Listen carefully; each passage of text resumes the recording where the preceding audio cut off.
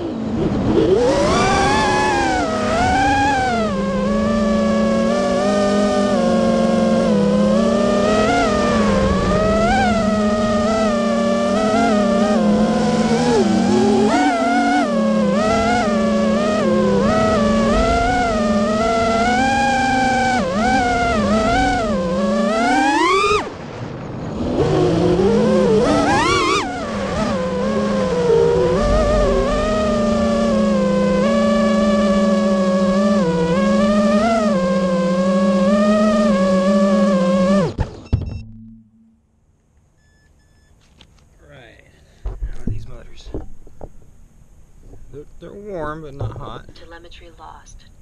All right. Telemetry All right. recovered.